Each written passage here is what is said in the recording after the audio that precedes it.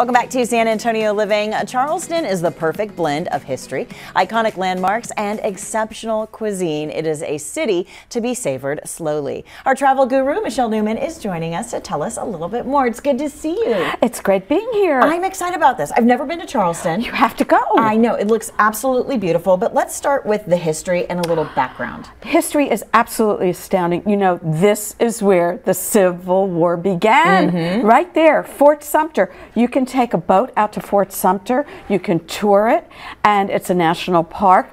And what's really special is I was there I was the last on the last boat, and they allow the guests, the visitors, to help take the flag down. Oh, wow. That is so meaningful. And you know, Charleston is known as the Holy City because it was founded in 1670 based upon religious freedom and tolerance. There are over 400 churches, every denomination there. It's amazing.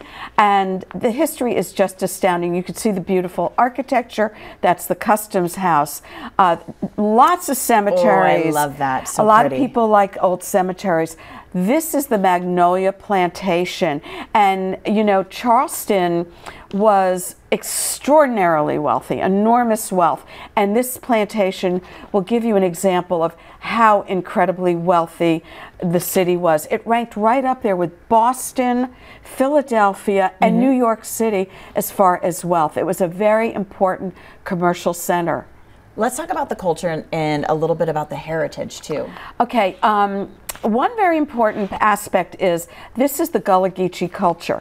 These are people that they were slaves. They came to Charleston, and they were from the western coast of Africa, and they were renowned for they grew rice. They knew how to harvest rice, and the number one thing they're famous for are these sweet grass baskets.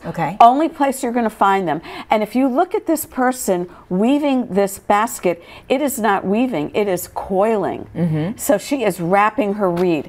And the best way to see Charleston is definitely to take a buggy ride. A buggy ride, okay. It looks absolutely beautiful, a lot of history and culture. Let's talk a little bit about the architecture because it comes from various places, right? Yes, you have 17th, 18th, 19th century architecture.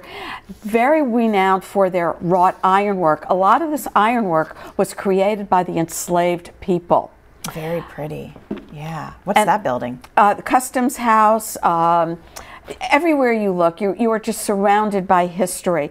And as I mentioned, the best way to savor this is to definitely take a carriage ride, a buggy ride, because you still have many of the original cobblestone streets. Very pretty. Okay. Where did you stay? Let's talk about hotels. I stayed at the Mills House Hotel, and this hotel is a very famous landmark hotel. It was built in 1853, and look at the beautiful wrought ironwork on it. So pretty. Presidents have stayed there, and the most important thing that happened there was the Great Fire, and General Robert E. Lee helped save the hotel from the Great Fire. And you can see the beautiful courtyard. And what's interesting about this hotel, even though it's a historic exterior, the interior is more contemporary with beautiful artwork and very pretty accessories in the lobby. It's like taking a step back in time almost. It's so cool. I love that. The city is a very refined city because, as I said, enormous wealth, and therefore you have these exquisite buildings. And of course a lot of shopping, right? Oh my gosh, this is a shopper's paradise. You know, this is the Charleston City Market, which was founded in 1807. It is 4 blocks long. Holy moly, 4 blocks of shopping. Yes, 4 blocks long, and they have craft items, they have local art. This is where you will buy your sweet grass baskets, and you will see the artists actually making them. That's so pretty. Oh my goodness. This is King Street. Now, King Street is interesting. It's 2 miles long, and this is a very exclusive shopping area.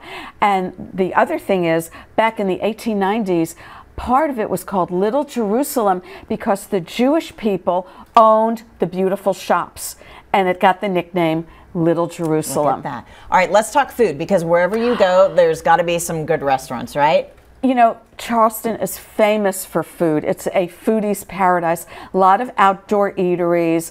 The other thing is, do you know that supposedly this is the birthplace of shrimp and grits? I think people might want to argue about that. Who knows? Yes, yes. Interesting. Okay. And of course, all sorts of great desserts and treats and things like that as well. Yes. And you know, the other thing is, there's an architectural element that you will find only in Charleston. Okay. If you looked at some of the pictures of the buildings, there is like on the side, there is a veranda or a balcony. But in Charleston, it is called a piazza. Oh, interesting. And the reason they do that is because it faces the south, so it captures the ocean breezes. Okay, this looks amazing. I could definitely wander around and take a look at so many different things. Lots to see. If we're planning a trip to Charleston, how many days do you think we need? You know, many of the cruises, like I was on American Cruise Line's cruise to Charleston, I stayed an extra 3 days. Okay. I recommend 5 days. There is so much to do between the museums, the buildings, the restaurants, the shopping. There's an abundance of things to do. You will not ever get bored in Charleston. All right, guys, we'll put it on your list. And of course, if you would like to know a little bit more about Charleston, take a look at your screen. You can find out more when you visit charlestoncvb.com and follow Michelle Newman on YouTube. She's at Culture Vulture 18 for more.